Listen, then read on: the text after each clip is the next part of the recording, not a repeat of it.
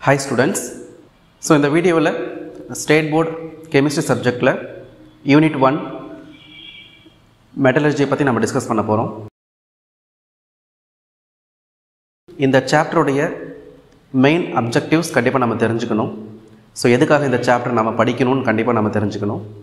So அதுல first point இந்த சாப்டர்ல அதோட மெயின் அப்ஜெக்டிவ்ல ஃபர்ஸ்ட் பாத்தீங்கன்னா various methods of concentrating ores. So இது என்னன்னு படிக்க போறோம். I mean concentrating of oresல நிறைய மெத்தட்ஸ் இருக்கும். அது என்னென்ன மெத்தட்னு படிக்க போறோம். So objective ஓட second point various methods of extraction of crude metal. மெட்டலை எப்படி ஓர்ல இருந்து செப்பரேட் பண்ணி எடுக்கணும்ன்றத எக்ஸ்ட்ராக்ட் பண்ணி எடுக்கணும்ன்றத இங்க நம்ம டிஸ்கஸ் பண்ண போறோம். நெக்ஸ்ட் நமக்கு தெரிஞ்ச தெர்மோடைனமிக்கல் பிரின்சிபல்ஸ்ல யூஸ் பண்ணி ஒரு மெட்டலர்ஜிக்கல் ப்ராசஸ்ல எப்படி நம்ம அப்ளை பண்ண போறோம் ஒரு தெர்மோடைனமிக்கல் கான்செப்ட்ஸ் அதையும் நம்ம பார்க்க போறோம். Next predict the favorable condition for the reduction process using Ellingham diagram. அதாவது மெட்டல்ஸ் எப்பவுமே பாசிட்டிவ் ஸ்டேட்ல இருக்கும். நம்ம ரெடியூஸ் பண்ணி தான் நம்ம மெட்டலை செப்பரேட் பண்ணி எடுக்க போறோம். ஸோ அதுக்கு என்ன ஃபேவரபிள் கண்டிஷன்ன்றதை நம்ம செலக்ட் பண்ணுற மெத்தடுக்கு பேர் தான் Ellingham diagram. Then next objectives electrochemical principles involved in extraction and refining of metals. So electrochemical process use பண்ணி ஒரு மெட்டல்ஸை எப்படி நம்ம எக்ஸ்ட்ராக்ட் பண்ணி எடுக்கிறது ப்ளஸ் அந்த எக்ஸ்ட்ராக்ட் பண்ண மெட்டல்ஸை எப்படி நம்ம பியூரிஃபை பண்ணுறது that is called as refining. So இதை பற்றி பார்க்க போகிறோம். தென் ஃபைனலாக சில மெட்டல்ஸுடைய அப்ளிகேஷன்ஸ் பார்க்க போகிறோம். ஐ மீன் யூசஸ். ஸோ என்னென்ன மெட்டல்ஸ் அப்படின்னா aluminium, zinc, iron, copper and gold. So இந்த மெட்டல்ஸுடைய யூசஸ் நம்ம பார்க்க போகிறோம். ஸோ வாங்க நம்ம வீடியோக்குள்ளே போகலாம். இந்த மெட்டலர்ஜி சாப்டருடைய மெயின் பர்பஸ் என்ன அப்படின்னா எலமெண்ட்ஸை அதனுடைய ஓர்லேருந்து நம்ம பிரித்து எடுக்க போகிறோம். அப்போது ஒரு ஓர் இடத்துல எந்த ஸ்டேட்டில் இருக்குன்றதை நம்ம கண்டிப்பாக தெரிஞ்சுக்கணும். ஸோ மொத்தம் 2 ஸ்டேட்டில் இருக்கும். ஒன்று native state, then second one combined state. So native ஸ்டேட்னா ஒன்றும் இல்லை, தட் இஸ் கெமிக்கலி அன்ரியாக்டிவ். சில எலமெண்ட்ஸ் பார்த்தீங்கன்னா இல்லை சில எலமெண்ட்ஸ் சில மெட்டல்ஸ்லாம் பார்த்தீங்கன்னா அட்மாஸ்பியரில் இருக்கக்கூடிய ஆக்சிஜன், கார்பன் டை ஆக்சைடு இல்லை சம் அதர் மாய்ஸ்சர் கூட ஈஸியாக ரியாக்ட் ஆகாது. ஸோ அதனுடைய chemical less reactivity R chemical அன்ரியாக்டிவிட்டி நேச்சரால் அது எது கூடயும் கம்பைன் ஆகிருக்காது. ஸோ எல்லாமே ஒரு ஃப்ரீ ஸ்டேட்டில் இருக்கும், லைக் பியூர் ஸ்டேட். ஸோ இதெல்லாம் தான் ஒரு நேட்டிவ் எலமெண்ட்ஸ் சொல்கிறாங்க. ஸோ என்னென்ன எலமெண்ட் அதோடைய எக்ஸாம்பிள்ஸ் பார்த்திங்க அப்படின்னா ஸோ நமக்கு தெரியும் எப்பவுமே நியூஸில் கூட நிறைய கேள்விப்பட்டிருப்போம் கோல்டு. ஸோ கோல்டு எப்பவுமே லெபார்ட்டரியில் ப்ரிப்பேர் பண்ணுறது கிடையாது, அது வெட்டி எடுக்கிறாங்க. ஸோ வெட்டி எடுக்கும் போதே அது பியூர் ஸ்டேட்டில் தான் இருக்கும். ஓகேங்களா? ஸோ அப்போது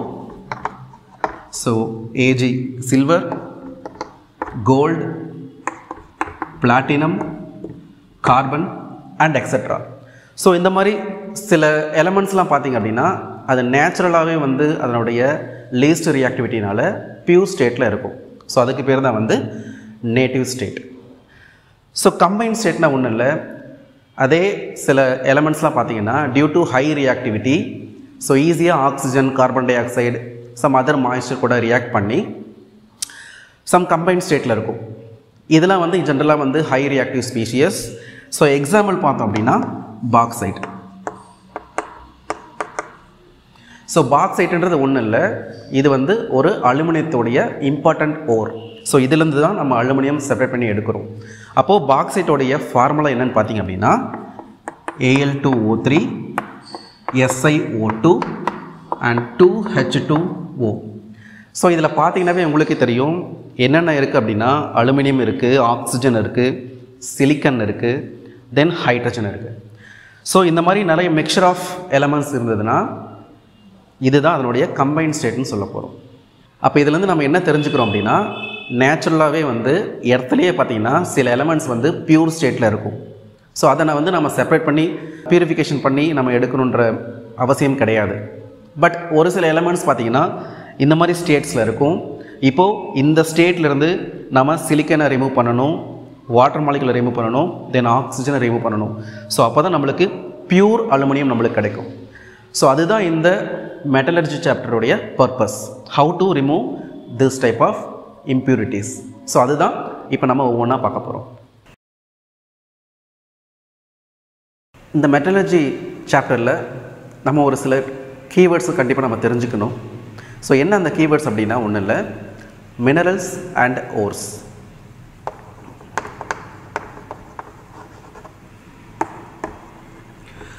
ஸோ கண்டிப்பாக இந்த 2 கீவேர்ட்ஸ் வந்து ரொம்ப ரொம்ப இம்பார்ட்டண்ட். ஃபஸ்ட் நம்ம மினரல்னால் என்னென்னு தெரிஞ்சுப்போம், தென் ஃபர்தராக நம்ம ஓருக்கு போகலாம். ஸோ மினரல்ன்றது ஒன்றும் இல்லை, ஸோ நேச்சுரலாக நம்ம இடத்துலேருந்து எடுக்கக்கூடிய கெமிக்கல் சப்ஸ்டன்சஸ். ஸோ அதை தான் வந்து மெயினாக நம்ம மினரல் சொல்ல போகிறோம். ஃபார் எக்ஸாம்பிள், தட் மேபி அந்த நம்ம இடத்துலேருந்து எடுக்கக்கூடிய கெமிக்கல் சப்ஸ்டன்ஸ் வந்து மேபி ஃப்ரீ ஸ்டேட்டாக கூட இருக்கலாம், சம்டைம்ஸ் ஃப்ரீ ஸ்டேட்டாக இருக்கலாம், இல்லை அதனுடைய oxides and sulphides in the form of combined state. So இந்த மாதிரி கம்பைன்ட் ஸ்டேட்டாக இருக்கலாம்.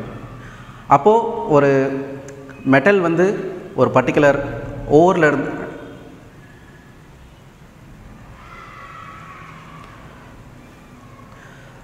அப்போது இந்த மினரல்ஸில் பார்த்திங்கன்னா நாம் எக்ஸ்ட்ராக்ட் பண்ணி எடுக்கக்கூடிய மெட்டலுடைய அமௌண்ட் பார்த்திங்கன்னா ரொம்ப ரொம்ப குறைவாக இருக்கும். ஐ மீன் அந்த மெட்டலுடைய quantity should be very very low. So ரொம்ப ரொம்ப கம்மியாக இருக்கும். ஸோ அதே வந்து நம்ம ஓருக்கு டெஃபினேஷன் பார்த்தோம் அப்படின்னா, the minerals which contain high amount of metals. So நம்ம என்ன மெட்டல் நம்ம எக்ஸ்ட்ராக்ட் பண்ணி எடுக்கிறோமோ, ஸோ அந்த மினரலை தான் நம்ம என்ன சொல்ல போகிறோம், ஓர்னு சொல்ல போகிறோம். For example, so which contain high percentage of metal. So ore is nothing but the mineral which contain high percentage of the particular metal. So this is the definition of ore, mineral and ore. இது ரெண்டோடைய definition பார்க்கும்போதே நாம் இங்கே ஒரு கன்க்ளூஷனுக்கு வரலாம். என்ன அப்படின்னா, all the minerals are not ore. All the minerals are not ore, but all the ores are mineral. All the ores are mineral. So இதை கிளியராக புரிஞ்சுக்கிறதுக்கு ஒரு சின்ன எக்ஸாம்பிள். ஸோ போன எக்ஸாம்பிளே நம்ம பார்த்துருப்போம். ஸோ அலுமினியத்துடைய இம்பார்ட்டன்ட் மினரல் பார்த்தோம் அப்படின்னா மொத்தம் 2 இருக்குது. ஸோ ஒன்று வந்து பாக்சைட், இன்னொன்று சைனா கிளே. ஸோ இதனுடைய ஃபார்முலாஸ் பார்த்தீங்கன்னா Al2O3 and SiO2 then 2H2O. அப்போது we can extract the aluminum from bauxite as well as china clay. But ஆக்சுவலாக இது வந்து ரெண்டுமே மினரல் சொல்லுவோம். பட் அலுமினியத்துடைய ஓர் சொன்னோம்னா ஒன்லி த பாக்சைட். அப்போ ஏன் வந்து அலுமினியத்துக்கு எக்ஸ்பெஷலி பாக்சைட் வந்து இம்பார்ட்டன்ட் ஓர் அப்படின்னா, மொத்தம் 2 பாயிண்ட் தான். ஒன்று கன்வீனியன்ட், இன்னொன்று எக்கனாமிக்கல். ஸோ கன்வீனியண்ட்டாகவும் இருக்கணும், நமக்கு எக்கனாமிக்கலாகவும் இருக்கணும். ஸோ அந்த ஆஸ்பெக்டில் பார்த்தோம் அப்படின்னா இந்த 2 மினரல்ஸில் பாக்சைட் தான் வந்து இம்பார்ட்டன்ட் ஓர் ஆஃப் அலுமினியம். அப்போ நம்ம ஃபைனலாக இங்கே என்ன கன்க்ளூட் பண்ணுறோம் அப்படின்னா, இந்த பாக்சைட்லேருந்து நம்ம அலுமினியத்துடைய பர்சன்டேஜ் வந்து நம்மளால் எடுக்க முடியும். ஸோ அதனுடைய ப்ராசஸும் பார்த்திங்கன்னா ரொம்ப சிம்பிளாக இருக்கும். இதே சைனா கிளே, இந்த சைனா கிளேலேருந்து நம்ம அலுமினியம் செப்பரேட் பண்ணி எடுக்க முடியும். பட் அது வந்து எக்கனாமிக்கலி ரொம்ப அதிகமாக இருக்கும். அது இல்லாமல் இந்த சைனா கிளேலேருந்து நம்ம எடுக்கக்கூடிய அலுமினியத்துடைய குவான்டிட்டி பார்த்திங்கன்னா ரொம்ப ரொம்ப கம்மியாக இருக்கும். அப்போ போத் கன்வீனியன்ட் அண்ட் எக்கனாமிக்கல் படி பார்த்தோம் அப்படின்னா bauxite is a important wore of aluminium. இதுதான் வந்து main difference of minerals and ores. இப்போது செலக்டட் மெட்டல்ஸுடைய இம்பார்ட்டன்ட் ஓர்ஸ், அதனுடைய ஃபார்முலாஸ் பார்க்க போகிறோம். ஃபர்ஸ்ட் அலுமினியம் மெட்டல், அதனுடைய இம்பார்ட்டன்ட் ஓர் பார்த்திங்கன்னா 3 ஓர் கொடுத்துருக்காங்க. ஃபஸ்ட்டு பாக்சைட், அதனுடைய ஃபார்முலா Al2O3.NH2O. நெக்ஸ்ட் டயாஸ்போர், அதனுடைய ஃபார்முலா Al2O3.H2O. தேர்ட் கேலினைட், அதனுடைய ஃபார்முலா பார்த்தீங்கன்னா Al2Si2O5OH4. இதெல்லாம் தான் இந்த அலுமினியத்தோடைய important ores. Next iron மெட்டலுடைய ores பார்த்தீங்கன்னா 5 ஓர்ஸ் கொடுத்துருக்காங்க. அதில் ஃபர்ஸ்ட் பார்த்தீங்கன்னா ஹேமடைட், அதனுடைய formula Fe2O3. Second magnetite Fe3O4. Third ஓர் பார்த்தீங்கன்னா சிடரைட், ஃபார்முலா FeCO3. அயனுடைய ஃபோர்த் ஓர் பார்த்தீங்கன்னா iron pyrite, formula FeS2. Fifth ஓர் பார்த்தீங்கன்னா லிமோனைட், ஃபார்முலா Fe2O3.3H2O. ஸோ இதில் தான் அயனுடைய important ores. Next copper மெட்டலுடைய ores பார்க்கலாம். அதில் ஃபர்ஸ்ட் பார்த்தீங்கன்னா காப்பர் பைரைட், ஃபார்முலா CuFeS2.